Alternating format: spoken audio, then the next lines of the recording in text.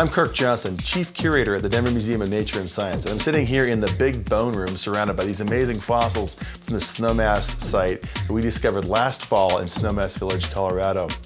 In about 2 weeks of digging, we found parts of 30 different Ice Age animals, including things like mastodons and mammoths, giant bison, giant ground sloth. We even got a complete deer with fossil antlers intact on it. We also found parts of smaller animals, things like salamanders and mice. The site also had fabulous fossil plants.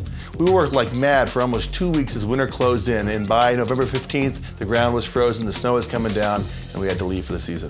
When we finished digging last November 15th, our work was just beginning. We had found something like 600 bones and 16 tusks, countless pieces of wood and logs. All those fossils had to be brought back to Denver and taken care of. The bones and wood were wet. We had to dry them out very carefully. If we dry bones and wood too fast, it cracks. Dry it too slow, it molds. So each one of those bones is placed in its own plastic bag and monitored by our team of conservators, and we watched the bones dry. Pretty boring, but we watched them dry. And then we took them up to the preparation lab where we glued the missing pieces back together and made sure that the bones were stable. That's the first step of getting the things under control. Then we get into the process of science. We started sampling the bones for different kinds of scientific tests, trying to figure out how old the bones are, what kind of animals they come from, what kind of things happen to those animals when they died and got buried. All that's part of the science, and that really explains why it's going to take us a while to get these things on display, because the science has to come first. We have to figure out what we've got and what it means before we display it and start talking about it.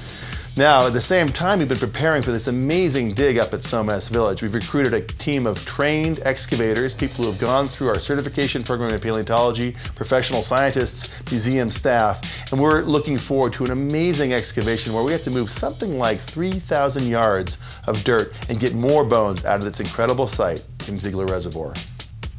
Last fall, we had some great scientists who helped us understand what we were finding on the dig. This spring, I'm going to bring in 36 scientific specialists from 16 universities in 4 countries.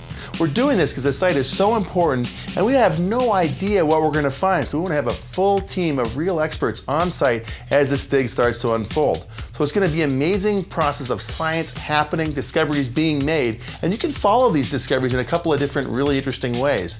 First of all, you can follow Ian Miller, my team co-leader, and I as we Twitter. Use the hashtag IceAgeDig. You can also like Denver Museum of Nature and Science on Facebook. Also, just come to our website, www.dmns.org, where we'll be posting weekly updates both in video form and still photographs. And finally, watch our website for upcoming events in the Roaring Fork Valley, where you can actually learn about what we're finding at this amazing Ice Age dig.